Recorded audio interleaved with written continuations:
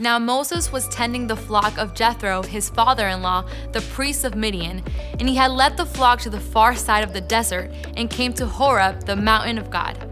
There the angel of the Lord appeared to him in flames from within a bush. Moses saw though the bush was on fire, it did not burn up. So Moses thought, I will go over and see this strange sight while the bush does not burn up. When the Lord saw that he had gone over to look, God called him from within the bush, "Moses, Moses." And Moses said, "Here I am." "Do not come any closer," God said. "Take off your sandals, for the place where you are standing is holy ground." Then he said, "I am the God of your father, the God of Abraham, the God of Isaac, and the God of Jacob." At this, Moses hid his face because he was afraid to look at God. The Lord said, "I have indeed seen the misery of my people in Egypt. I have heard them crying out because of their slave drivers, and I am concerned about their suffering. So I have come down to rescue them from the hand of the Egyptians and to bring them up out of that land into a good and spacious land. And now the cry of the Israelites has reached me, and I have seen the way the Egyptians are oppressing them. So now go. I am sending you to Pharaoh to bring my people, the Israelites, out of Egypt." But Moses said to God, "Who am I that I should go to Pharaoh and bring the Israelites out of Egypt?" And God said, "I will be with you, and this will be the sign to you that it is I who have sent you. When you have brought the people out of Egypt, you will worship God on this mountain." Moses said to God, "Suppose I go to the Israelites and say to them, 'The God of your fathers has sent me to you,' and they ask me, 'What is his name?' Then what shall I tell them?" God said to Moses, "I am who I am. This is what you are to say to the Israelites. I am has sent me to you."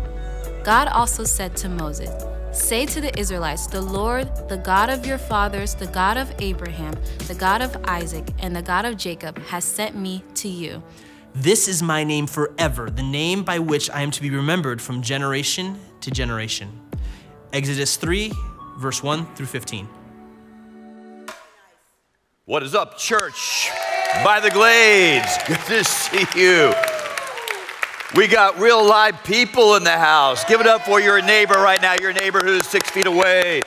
Whether you're here at Sawgrass or Lake Worth campus, glad you're here. These are the two campuses online right now. We still have the vast majority of our people watching via the internet, so we have some cameras, but y'all can see me. If you can't see me, just move a little bit. Won't hurt anybody's feelings. But thanks for being here in the room. In the room. In fact, I think what's most powerful is, thank you for being here for the entire service, but worship.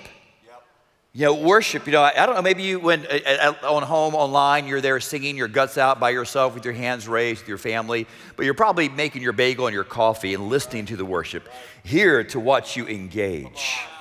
There's something about singing and praising God together. You feel the same way? Anybody? Make a little noise if you do, because I sure feel better about my singing when you drown me out. I just really do. So there's something so powerful and moving. It always brings a tear to your eyes. So thank you for being here. Let's jump into it. Exodus chapter 3 is our text. Exodus chapter 3. Say it with me loudly. Exodus chapter 3. Put in the chat right now. Louder. Exodus chapter 3. There you go. There you go. We're still kind of slight numbers. Most folks are staying away, but spread the word. It's safe. Spread the word. We've done everything possible to make you feel safe. Did you feel safe this morning as you came on campus? We're really being careful about that. And as the guidelines change, we will morph somewhat too, so hang in there. But thank you for following those protocols. We're going to keep you safe and inspire you at the same time. Exodus chapter 3. Let me pick up the idea if you missed last week. We have opened our physical doors to our campuses. So I thought I got to call the next little theme, the doors are open. The doors are open. And I want to pick up off the language that shows up in the Bible from time to time. The Bible talks about this idea of God opening a door, meaning opening a door of opportunity, or God providing a door for you to step into your potential, or even go through the door of your divine destiny. The Bible teaches you are a person that God has infused with divine purpose. Now, sadly, just because God's provided the door, a lot of people falter, don't go through the door, don't understand the door, and miss out on so much. So while you're finding Exodus chapter 3, I'll give you an example. So if you came to visit me and Lisa at our house, here's our door. I took a picture with my cell phone. Here's the door to our house. You'd walk up to our door, and I like our doors. They're kind of pretty, but people get confused because here's the question. Where's the doorbell? Do you see the doorbell there? It's y'all quiet. Do you see the doorbell? Do you see it? Raise your hand if you see it. Raise your hand if you see it. Anybody see it? All right. I got like two. All right, kind of behind this, I don't know what this weird plant is on the right. There's like, it's not marijuana. It looks like marijuana. It's not. It's not marijuana. Just say it. It's not marijuana. Some people here are applauding for marijuana. I'm not even sure about that. Just you see like an old school intercom, and the house was built in the 90s, and that's the old intercom. It's like a little doorbell thing, but no one ever sees it. So unless you know it's there, they don't ring it. So if you're at a house and you don't see a doorbell, what do you do? What do you do? Yeah, you knock. So people, of course, friends who've never been over before, or a delivery person with my food, will stand there and knock at that door. But here is the deal. That's not the door to our house. We have a courtyard home. So we have a courtyard. That is the door to the courtyard. So it's like a porch and a pool, and some distance away is the actual front door to our house.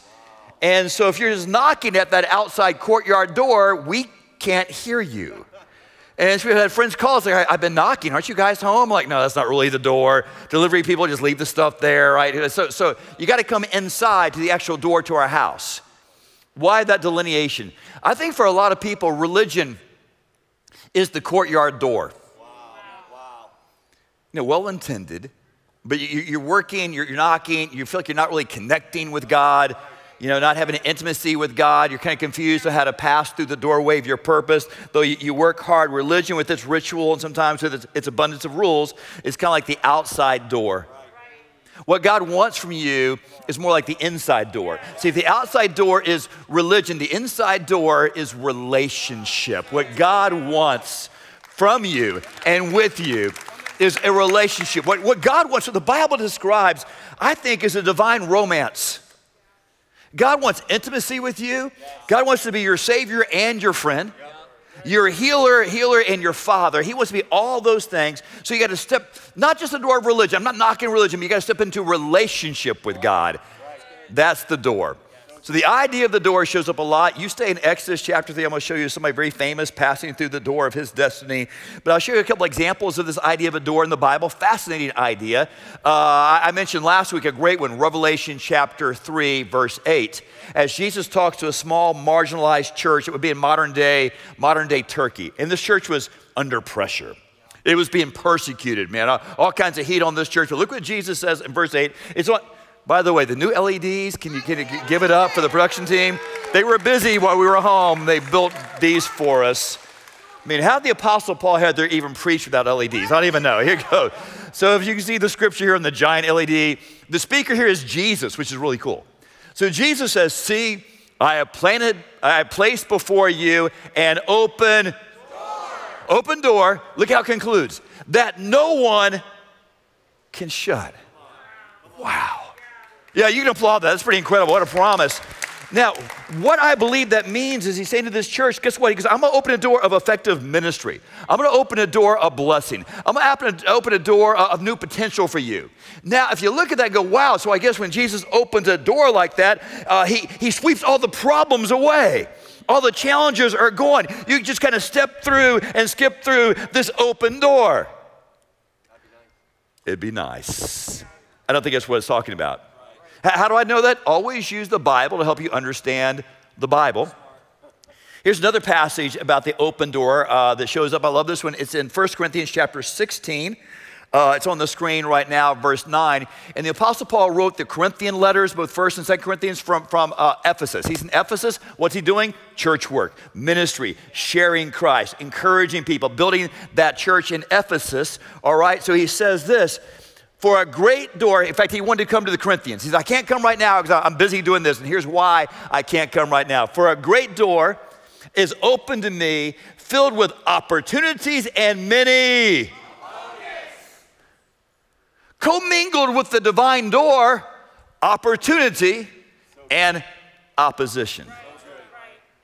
That's all true. I mean, we're being blessed, he's saying. People are coming to Christ, he's saying. Man, we're seeing progress. We're seeing divine momentum. We're seeing, I got to stay. God has opened this door. At the same time, the devil's not going to just sit back and watch you waltz into your promised land. So try to discourage you, even dissuade you from stepping through the door. You see, Moses is battling that kind of dilemma in Exodus chapter 3. Today, once again, in the next couple weeks, I want to study what I would argue is not just the most famous conversation in the Bible, but one of the most fascinating and famous conversations in history. This conversation of Moses and God by way of the burning bush, by the way, we talked about last week, if you missed last week, what a fascinating verbal vehicle a burning bush was for God to choose and use. But in this famous conversation, it's been just not documented in Scripture, it's been dramatically demonstrated in movie after movie. The famous Hollywood movies that won Academy Awards on the story of Moses, and they all include this fascinating and famous conversation, Exodus chapter 3, chapter 4. That's your homework this week. Read those if you will. And listen, I'll confess this. Pastors, because what Moses says after being in Midian for 40 years, he's an octogenarian. He's an older guy. What he says in response to God saying, guess what, Moses? This is your moment. Step through the door. What he says, those excuses, they're kind of superficial and even kind of silly. I'm not jamming Moses, but pastors, Fred, we pick on poor Moses. And I want to give Moses some credit. See, one thing happened here, Moses had no idea this conversation was going to happen. Now, sometimes in life, you know you're about to have a conversation with someone who's important, your boss, or your professor, and you kind of prepare yourself, you mentally script out a verbal scenario. Moses had no idea. Ever been surprised by someone? Someone important? All right, y'all being quiet. I'll give an example. Make some noise if you are a fan of Pirates of the Caribbean. Go. That's it? Wait. The movie or the ride? The movie or the ride? The ride? Who loves the ride? Who loves the ride? Make some noise, make some noise. Put it in the chat. Who enjoyed the movies? Who enjoyed the movies? The movies? Both good. I heard some hate on the pirate movies. I like the pirate movie. First one was great. All right, anyways, the ride goes all the way back, at Disney World to 1973. It's a classic. Disneyland is started in 1967. In fact, a little trivia here, it was the last ride that Walt Disney himself designed and helped build. Sadly, he died a couple months before it opened. But it's a classic. There's a famous scene here. The pirates are plundering the village. You get in your little boat and that little winding river you go through and see the whole thing. Now, it's stayed pretty much the same over the years with a couple renovations, a couple changes. One is the buy a bride scene. Did y'all see it on the screen? The one where they're kind of auctioning off the winches. Guess what? They changed that one. I know pirates were not known for their social sensitivity, but they got rid of that one a few years ago. Probably, I would agree that was a good change to make with Pirates of the Caribbean. Yeah, there it is right there, Pirates of the Caribbean. Probably not a good idea. They're auctioning off the women of the village. But another renovation happened when the movies became so successful, they tweaked the storyline. And they introduced some of the characters from the Pirates of the Caribbean movies, like Captain Barbossa and Captain Jack, who were both introduced to the movie. So they have, animatronic characters of Johnny Depp, and Captain Barbossa. And so as you go through now, it tells that story. Well, if you're a fan of the movies and the ride, you'd wish you were there in Disneyland 2017, April 26th, because Johnny Depp himself dressed up in full Captain Jack gear and makeup, and he took his place where the animatronic character typically is. And as people kind of came by in their boats, the real Johnny Depp said, I think his line was, "Oi, what you looking at, matey?" But the funny thing was, Johnny said for the first 2 hours, no one paid any attention to him. Why? Because the animatronic is so realistic, they didn't know that he wasn't just an animatronic character. And he finally had to start interacting with people on a personal level, calling out what they were wearing or their hat and stuff. And then they figured out, oh, it's Johnny Depp. Why did they not notice? They were surprised that he was there. Hey, chapter 3, Moses is surprised. Who shows up in his desert? God. You can't tell when God's going to show up in your life. In some special and powerful way. I know he's always present, but the way he'll manifest himself in a unique way, so you just never know. Be prepared. It might be today. I'm hoping during this conversation. So God shows up. You can put your hands together for God's way he pops into your life in profound ways. And so I want to give Moses a little latitude. He didn't have this planned, right? And by the way, God has not spoken to a human being in this powerful and personal way in almost 500 years. And Moses didn't think he'd be the guy. Now, if you recall, 40 years before, 40 years ago, he thought he was a person of purpose back then, a person with a divine destiny. Maybe I can even deliver my people. You see, back 40 years before, he lived in the palace. He was a member of the royal family. He had connections. He knew people, had influence. But that was a long time ago. Chapter 2, verse 23, a long period of time had passed. He's been in the wilderness, the desert, in Midian all these years. And on a random day, God shows up. And the conversation begins like this. We'll pick it up in verse 4. I know the readers did a beautiful job. But verse 4, when the Lord saw that he had gone over to look at the burning bush, God called to him from within the bush, Moses, Moses. And Moses said, here I am. Verse 5 on the screen behind me. Do not come any closer, God said. Take off your sandals. Thank you, sandals. Put that in the chat, sandals. For the place where you are standing is holy ground. All right, let's give Moses some points here. One thing I like about this initial part of the conversation, Moses doesn't draw any rash God conclusions based on a first impression. I mean, some people, maybe early in life, get some limited information about God, and they make these choices and conclusions about God, and they kind of lock down. Moses didn't do that. Right? If Moses would have drew his information on God or conclusions based on these first verses, he just thought, oh my gosh, who knew? God is a bush and he hates shoes for some reason. But he stays engaged. Good for Moses. I want to point that out because I meet a lot of people who have very strong God opinions. And if you drill down, it's based on information about God, they limited information they got very early in life perhaps, often from their family of origin. They've taken their faith or religious beliefs from their family of origin and have not examined that on their own.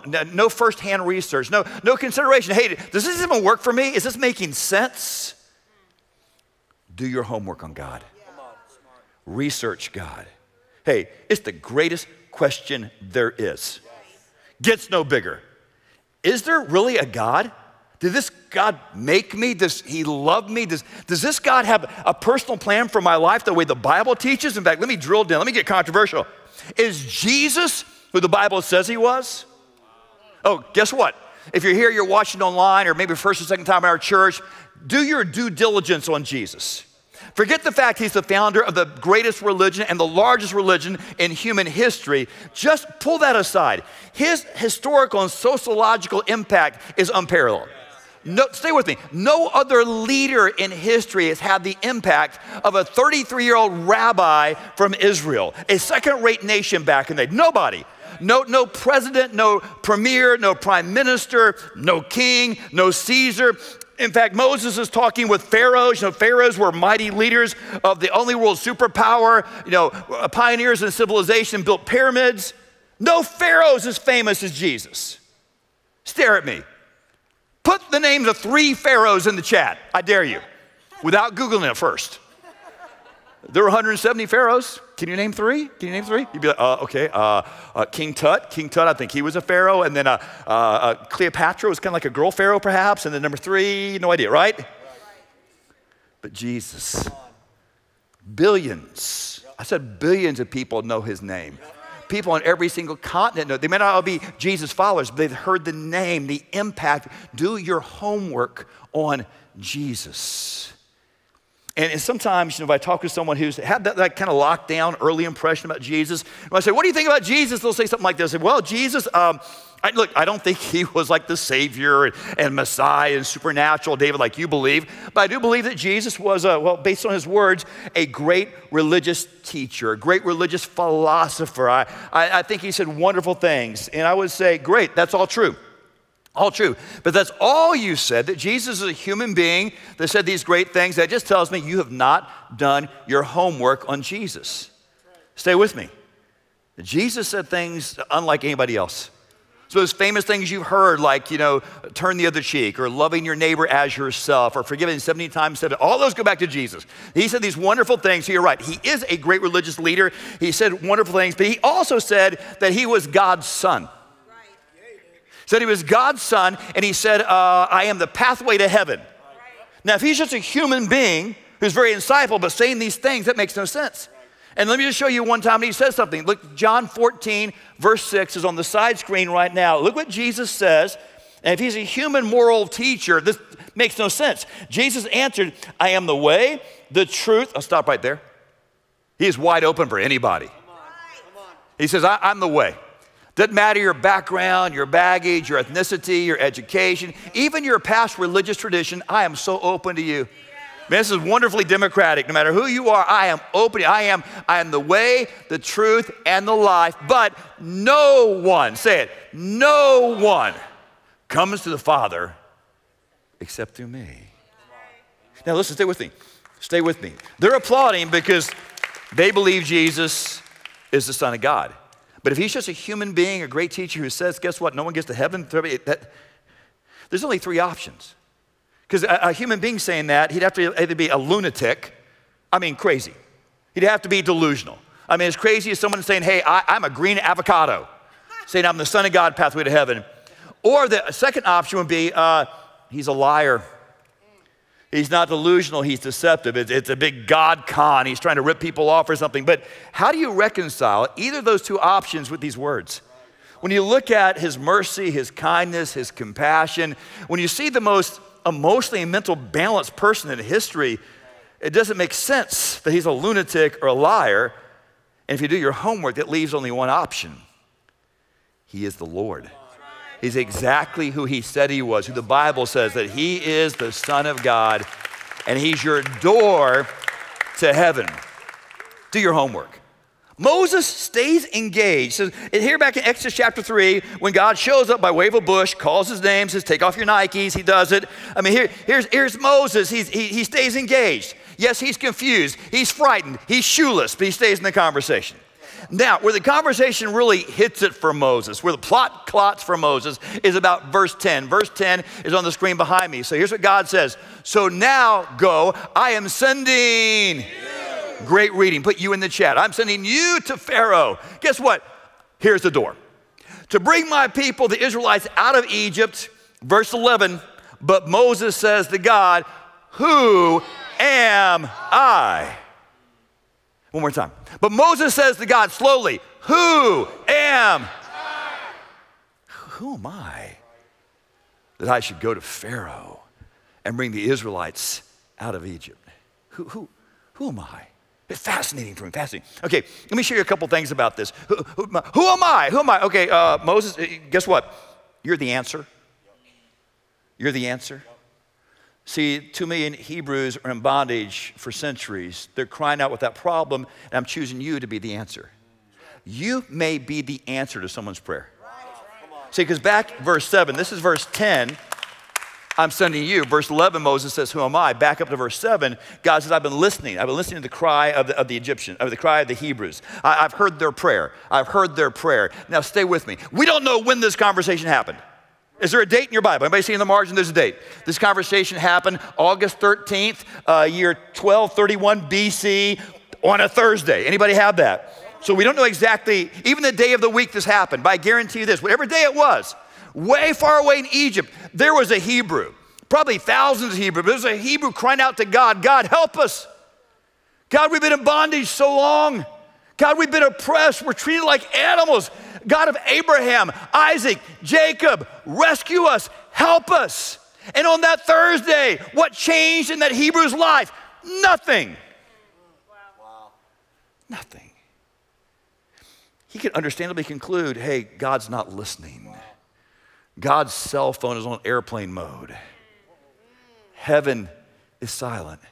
Because I prayed and asked God to help with my problem, and God's done nothing. My life is the same on Tuesday as it was on Wednesday, as it was on Thursday. But my life is just the same. But what he doesn't know, while he's talking to God and assuming that God's not listening, God is talking to Moses in Midian. Moses, it's you. I'm sending you. You see, guess what? Heaven was working on his behalf, though the Hebrew did not know it. While he's praying, thinking God is not listening, God is talking to Moses, who's going to be the answer to the problem, but the answer's not listening. So what God's doing on that very same Thursday, he's talking to the answer, trying to get the answer to accept his assignment and go.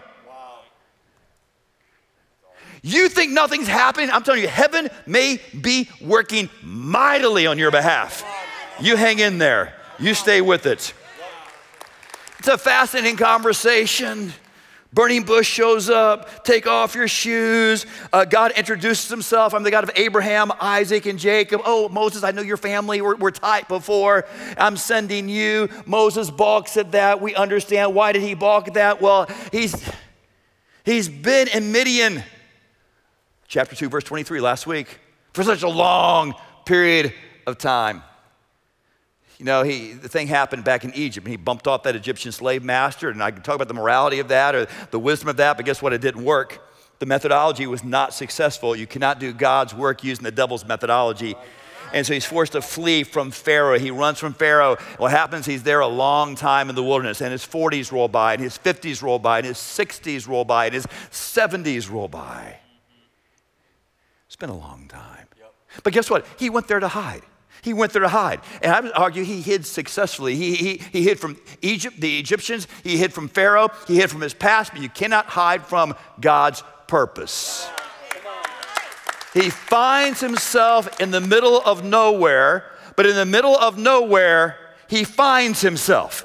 Have you ever lost you? Have you lost you? Have you lost a sense of your purpose in life? Have you ever lose you? Put God in charge of the search party to find you. So God comes looking for Moses. Even the language is so definitive. God says, Moses, Moses, Moses, like, here I am. You found me. I didn't know where I was. And God reintroduces the door of his purpose. And what does he say? I'm in. Been waiting for decades. Let's go get him. Set the people free. No, he says, who am I? God. Great idea. Phenomenal. Somebody needs to do this. And God, you may not know this, but 40 years ago, I lived in a palace, member of the royal family, had connections, influence. Maybe back then, but now I've been a shepherd for 40. I just got a stick. I got a stick in my hand. All I have is a stick in my hand. Wait till next week, we'll talk about the stick. Oh, the stick is good stuff. Wait till next week, the stick. Be here, bring someone, hit them with a stick and get them to church if you have to, right? The stick is next week, the stick. How God will use what's already in your hand. Anyways, all I got is that. So God, someone needs to do this, but you think it's me. I'm an octogenarian, right? I'm not as fast and quick as I used to be. Excuses, all these excuses, going to roll these excuses next week. These excuses, guess what? They're lame. They're terrible, but they're honest. He's not being lazy. He's not lacking empathy. He's just been beat down for 40 years. Who am I? Who am I? Now, put the words up there. Who am I? Who am I? Who am I? Who am I? It's his spiritual inferiority complex. Someone needs to do it, God, but not me. I don't have the right experience, right aptitudes, right abilities. Somebody, oh yeah, great idea. Needs to happen, but not me. I can't. Thank you so much. I'm honored, not me. He's insecure. Put it in the chat or raise your hand in the room. Have you ever been insecure, overwhelmed? Raise your hand. A few guys are too insecure to raise your hand. Raise your hand because we've all been there. So if you're a Christian and you're insecure, when the door is presented by God, you will not have enough confidence to pass through the door. On the other side, there are some cocky Christians, some prideful Christians. Kind of walk in, right? Okay, you pick them up, the way they talk about their life or their blessings or their accomplishments, they spiritualize it, right? You know that, right? And that's problematic because God has a huge issue with pride. In fact, there's many things in life that will mess us up, that will cancel out God's goodness. You know, we stumble, sin, many descriptions of sin in the Bible, but only like 6, 7 things. Half a dozen things that God says, I hate. I hate. One on the short list is pride. So where is the biblical balance on this? How do I not forfeit my moment, step through my door of destiny? Okay, let me present something or represent something we came up with some years ago called the swagometer. The swagometer is on the big LED behind me. Thank you, production team, for this. And this helps us calibrate our confidence. The swagometer is a continuum of confidence, and you stand somewhere on this. In fact, do right now some honest self-diagnostic, if you will, all right? Here we go. So some Christians, it is arrogance. In fact, with them, they have the spirit like, hey, I'm the man. I'm the woman. Yo, God, you are so lucky to have me on your team. What I can do, my abilities, my gifting, now my time is very precious, God, but I'll give you a little bit of my time. a little bit of my influence, maybe a little of my money. You're so lucky to have me. Again, I'm telling you, man, God hates pride. And I know pride is in vogue right now in our society. You watch on TV, I love football, man. I love college football, but man, as soon as a guy does something, man, he runs and sticks his face in the camera and pounds his chest, and everybody talks trash, and social media, we all self-promote all the time. It's just pride. You gotta have passion. But man, people mess up. Probably Moses back 40 years before, an issue of pride. God, I got this. Delivering the people, I live in a palace. I know people. Pride, God cannot use pride. Now, on the other side of the continuum, some Christians battle with insecurity or fear or anxiety. They battle on this side of the equation right here. And for that person, it's not I'm the man. It's like, I need to man up. Moses here at age 80 is on this side now. He feels like he missed his moment.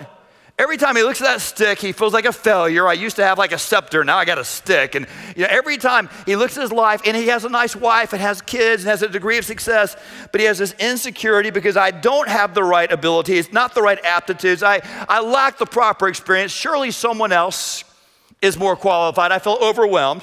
Where God wants us to be is in this middle place where we have confidence.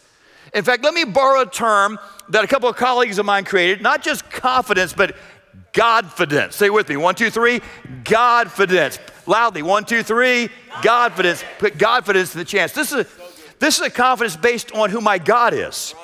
And the attitude is not, I'm the man, right? Or I need to man up. I'm God's man. You're God's woman. In this season, in this moment, my God has called me. He's positioned the door. The door presents opportunity and opposition. But trusting God, I'm going to go through the door. See, I think that's why they had the conversation, because Moses starts his excuses already. Well, again, they're fun. Wait for the next couple weeks. They're so very fun, and they're so like all of us too. We just kind of recycle bad biblical behavior sometimes, don't we? So anyways, but I like in verse 14 where Moses, says, hey, God, what if, you can what if yourself to death. What if they ask your name? What if they ask you, what do I say? And then God in verse 14, he said, I am. My name is I am. No famous fact, I am. Now, if you know that and you read that before, that doesn't surprise you. But kind of pretend you're Moses, put yourself in Moses' sandals back in that day, and he asked God his name, and God's always said, I'm the God of Abraham, Isaac, and Jacob. What's your proper name? And he's waiting for the answer. And by the way, you may not know this, in the original Hebrew, there's no punctuation, nor even vowels. Now, we're very confident in your English Bible or your Creole Bible or your Spanish Bible where the punctuation goes. But let's pretend like after God said, my name is I am, there's no lips, right? I am, ... I am. Because what is your name? I am so-and-so, right? I am so-and-so. So what is your name, God? I am. Moses presses in. You are who? No, that's it. I am. He doesn't say, I am the God who's like a mountain. I am the God who's like an ocean. I'm a God who's like a supernova. No. Too small. He made all those things with a word, right? He made all those things with a word. There can be no analogy that does justice to the scope and scale of his power and magnificence. I am, period. And Moses didn't understand everything that meant, but I think he understood this. Well, God, if you are I am, if God is I am, then me, Moses, if you are I am not. Oh, it's not about me, is it? It's not about my successes or my failures. It's not about my experience or lack thereof. It's not about my education that I have 6 degrees or my GED. It's not about whether I'm a single parent or live in a typical family. It's not about what part of the world I watch this. I mean, last night we had people watching online from the Bahamas and Jamaica, and we had somebody literally from Zimbabwe watching at midnight. Wherever this finds you, listen, you are God's person. Whatever that customized calling is, step through the door. Let me close with this. So my house has that outer door, the courtyard door, and people just stand there and knock, and don't find satisfaction and don't step in. I mean, if we don't know you're there, we can't invite you in to have a meal with us or fellowship with us or laugh with us, right? You can't, but you get to the inner door, it changes everything because that's the door of relationship. It's kind of the same thing again. Let me circle back around to Revelation chapter 3 where Jesus says something about a door. And if you're watching right now, if you're in this room right now and don't know for certain and sure that you have a personal relationship with Jesus Christ, meaning this, that you know right now that you're saved. Your sins have been forgiven. That the Holy Spirit lives in your life. If you don't know that for sure, let's nail that down. Well, David, can I do that? Yeah, the same way you pass through the threshold of a door. You know, Jesus said in John chapter 10, he said, I am the door. He said way too, but he said door. I'm the door, pass the door. Look at Revelation chapter 3, verse 20, and the speaker here is Jesus. Mark, if you miss every other verse, everything I say, please catch this. It's on the giant LED behind me. Here I am, Jesus the speaker. I stand at the door. Not talking about the door of your house or your SUV, door of your life, door of your heart. I stand at the door, and guess what? He flips it. I'm knocking. I'm initiating. You won't come to me, I'll come to you. Moses, don't need to come to me, I'll show up in your desert. I'll come to you right where you are in your mess, in your brokenness, in your shame, in your addiction, in your dysfunction. I will come to you. I come to the door of your life and I knock. If anyone will hear my voice and open the door, I will come in. There's no qualifiers. They say if you're a really good person, if you have it all together, if you're always kind and generous and no, whoever you are, I will come in. Has there been that moment you've invited Christ into the door of your life? If not, this is your door. This is your moment. Let's step across the threshold of faith. Whether you're watching online, whether here in the States or some other place, or here in this room right now, this is your door of destiny. I would love the honor of leading you in a Romans 3:20 prayer where you can invite Christ to be your personal Lord and Savior. Well, David, how do I do that? A prayer. It says in Romans chapter 10, for everyone who calls upon the name of the Lord shall be saved. Listen right now, I want to lead you in a salvation prayer. I want to ask everybody in the room to bow their heads and close their eyes. And if you're a Christian right now, if you know that you're saved, pray your guts out. Because someone 6 feet away from you needs to make this their moment. So if you want to be certain and sure that you're saved, that Jesus is your personal Lord and Savior, that you've passed through the inner door, the inner sanctum of relationship with Him, take my words and make this your prayer. The words aren't magic words. God's not measuring your words. He's actually weighing your heart right now. Just if you're sincere, pray something like, okay, Jesus, I'm in. I'm saying yes. If you're knocking on the door to my life, please, please come in. I want you to be my Lord and my Savior and my hero and my best friend. I believe that you died on that cross to pay for my sins. You arose again and you're alive right now. I make you the Lord of my life. You be the CEO of me. When you come into my life, you take charge of everything. Thank you for saving me. For I make this prayer in Jesus' name, amen. Wow, somebody prayed that prayer. Somebody online prayed that prayer. Well done, walk in the family of God. Hey, real quick before I dismiss you in the room, just a thought. Don't get up quite yet if you don't mind. Hey, if you prayed that prayer, phenomenal. You are now a saved person. Why? Because God made you a promise. That promise on the screen now applies to you. So guess what? It's done. Doesn't matter if you felt it, you were emotional, doesn't matter. God keeps His promises. Now here's the cool thing. Cool thing and a bit of a thing. The only people who know you're saved right now is you and Jesus. And this is way too good to keep to yourself. So if you're watching online, Pastor Mike's about to appear. He's going to give you a little number you can text. You just text the word salvation. We'll respond to you sometime this week in a personal way. But in this room, the prayer partners are going to make their way forward right now. We got prayer partners again, and they will stay 6 feet away from you if need be. But you'll come here. What I want to really encourage you to do, they're not going to quiz you, embarrass you, keep you, detain you. But you might wonder, what do I do now? What's my next step? How do I feel solid about this? Would you come take a few moments and come to them and just say, I prayed that prayer with David. Amen? And then everybody, next week. Next week. I'm gonna talk about the stick and the excuses next week. All right? So I'm gonna hit you with the stick if you don't come next week. Bring somebody, share the word at Saved. God bless you. Have a great week. We love you. Thanks for being part of Church by the Glades today.